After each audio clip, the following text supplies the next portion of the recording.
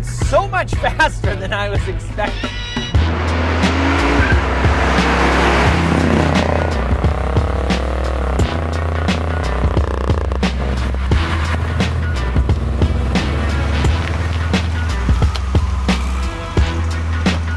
The year is 1971, and it's the beginning of the end of performance.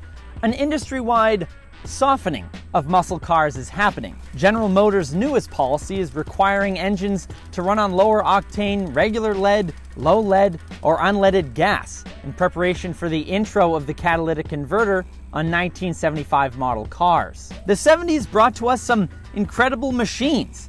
At least that's what I'm told. I wasn't really around. I wasn't there. Hell, I wasn't even a twinkle in an eye at that point. There was the Chevelle SS and the Hemi Cudas and Challengers and the GTO. And there was the 442.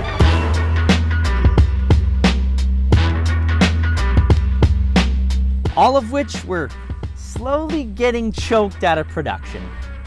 This is the 1971 Oldsmobile 442. And the 442 is available either as a coupe or a convertible. You can guess which one I have here now. That was mean. There was no need for that. I'm sorry.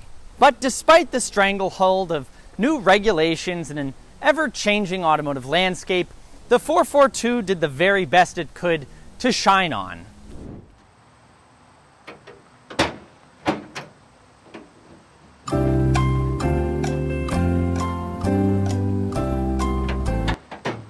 Now, 442 is very simple. It basically stood for 4-barrel carburetor, 4-speed manual transmission, and dual exhaust, while some think the 2 stood for limited slip differential.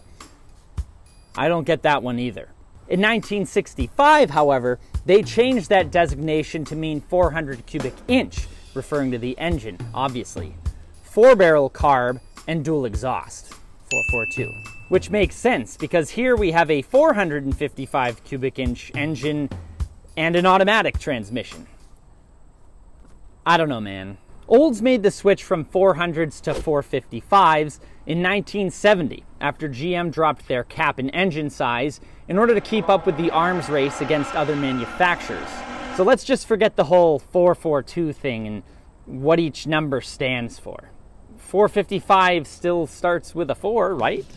That's right. This is the monstrous 7.5 liter 455 cubic inch big block V8. An engine that in the 1970 442 produced a massive 500 foot-pounds of torque. But as I mentioned earlier, a few factors came into play for the 1971 model year, which knocked this massive engine down to an output of only 340 horsepower and 460 foot-pounds of torque. Your foot off my shoulder. Net horsepower was around 270. So the horsepower numbers may appear at odds with each other. Horsepower figures went from being measured in a gross rating, which was basically just the engine on a stand running wide open, to a net rating, which meant they put the accessories on, such as the water pump, the alternator, AC, pumps, all that stuff. All the stuff that was going to be on the car, in the car. So this had 270 horsepower.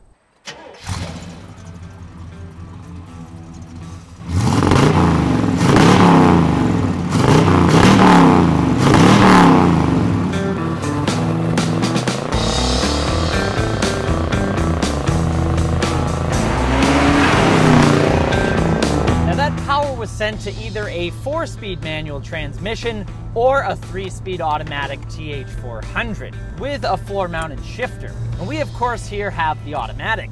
Also in the interior you've got leather-wrapped bucket seats, a sport steering wheel, wood grain wrapped gauges, and a boatload of room for those who are not 6'5". And in this dress-up, a 71 442 non-W30 car, W30 was the performance pack, a 71 442 with the 3-speed auto could hit 60 in 8.9 seconds. And it could do the quarter mile in 15.2 seconds at 99 miles an hour. I think. See, because this isn't a W30, which as I mentioned was the performance pack on the 442, there isn't a ton of performance data on this. Everyone thinks performance in a 442 and just, oh, W30, ugh! What you need to know is this car moves.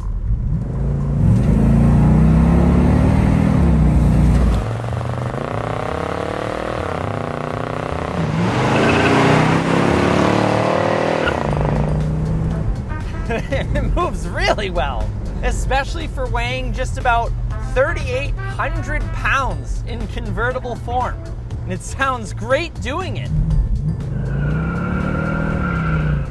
Jeez, I didn't even mean to do that. It's just got so much torque, it just picks up and goes. It's just massive amounts of torque. Going for a cruise? Great, lovely. You'll have a great time in this. There's not many things that are better. Going to a track day? Yeah. This is a purebred muscle car from the 70s. It's no surprise it handles more like a John boat than a sports car.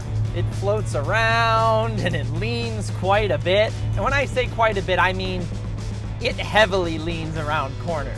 But that's just how cars handled at this time. I mean, look at this corner. It's not even a corner, it's like a little bend in the road and you're just, yep, I'm holding on. I got it, I'm good. This thing is meant for dropping the roof, which this does have a power roof, might I add, and going for a cruise with your lady. If you have one of those. Now in 1971, Oldsmobile as a company produced 558,000 vehicles.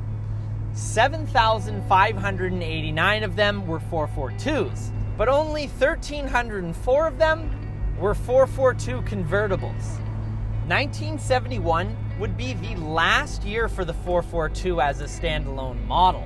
In 1972, starting the third generation of 442, if you could even call it that, the name became just an appearance and handling options package on the Cutlass. And from there, the 442 would eventually lose all the respect for its name and would eventually end its life on the front-wheel drive, 4-cylinder, 1992 Cutlass Cutlass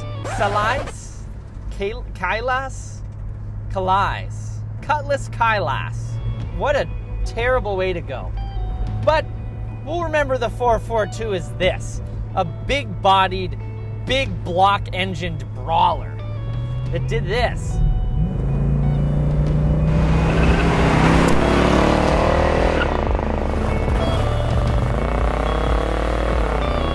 Thank you very much to my friends over at Northeast Auto Imports for allowing me to review this 1971 Oldsmobile 442 convertible. This is the oldest car I've ever driven. I have grown up as a muscle car fan. As you guys know, if you know, I have a 1981 Z28 that I restored with my dad. So muscle cars have a special place in my heart. Thank you very much for watching. I'll catch you in the next one. Happy motoring.